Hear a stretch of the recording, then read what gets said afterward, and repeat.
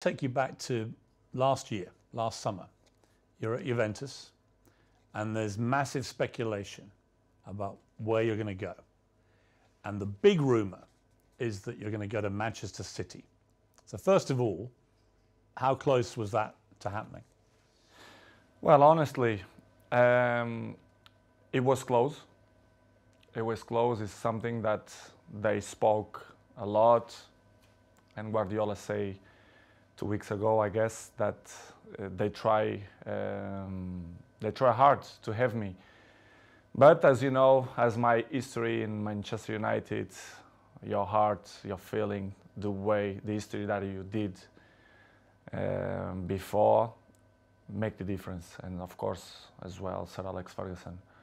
So I was surprised in the same way, but it was conscious decision because the heart speaking loud in that moment. You were a Manchester United legend.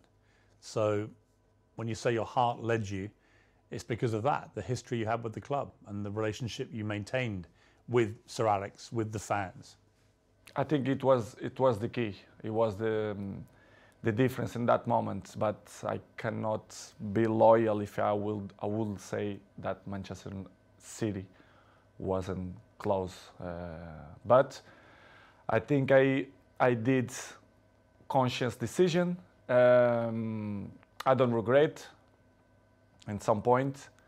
And as you mentioned before, Sir Alex Ferguson was the key. Did you speak to him before you Yes, came I back? did. Yes, I did. I spoke with him, and What did he say to you to try and persuade you?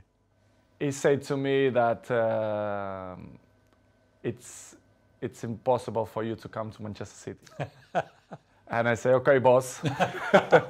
So I took the decisions, and I repeat with I was with conscience that it was a good decision.